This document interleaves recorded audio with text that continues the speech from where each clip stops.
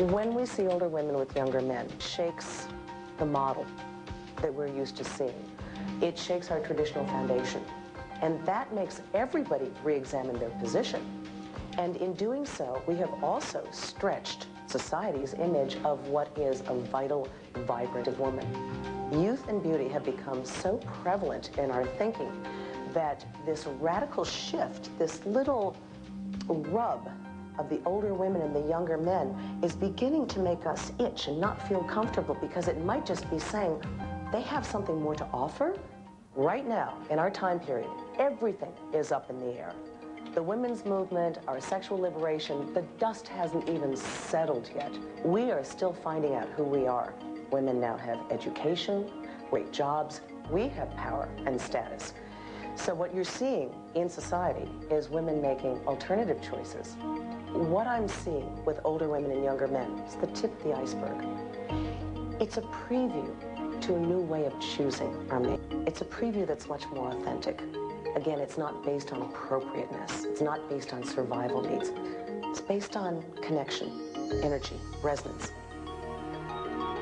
Doggone it, I love that, Susan.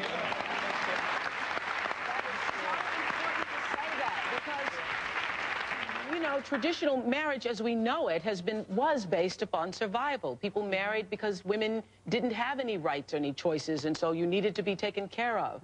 That was Susan Winter, co-author of Older Women, Younger Men. So it's changing. It's changing. And it's changing because we're changing. There are pioneers who are willing to do this in small communities that, you know, maybe we don't all hear about, but have been chronicled. And it was not easy 5 years ago when many of these women did it. They were driven out of their communities. I had a negative experience in my little hometown. You received hate mail and you were called a prostitute in your hometown when you dated a younger man. Everything. Yes, lived with a younger man. Yeah. 16 years younger. Committed, living relationship.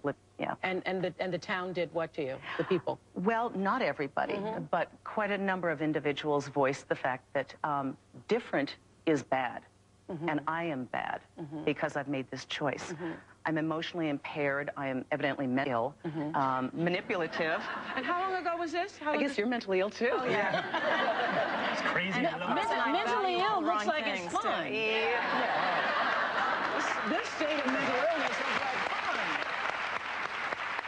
Now, the wonderful thing that I love that you say is that being with an older man challenges you as a woman to be comfortable in your own skin, to be comfortable with who you really are. Now, when you're with a younger man, it's so, all the buttons are pushed. I mean, I remember shopping mall with my boyfriend and just catching the reflection of myself in the glass window, and I went, my God, that's me. I'm really old. He's really young. His face was so tight. He was so young. And you have to have a sense of humor when you're going through that, because you're doing that. This is your life. You're making this choice. Okay. All right. I guess I'm here.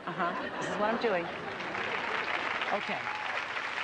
Who's likely to pursue whom? We'll talk about that when we come back. We'll be right back. Excellent.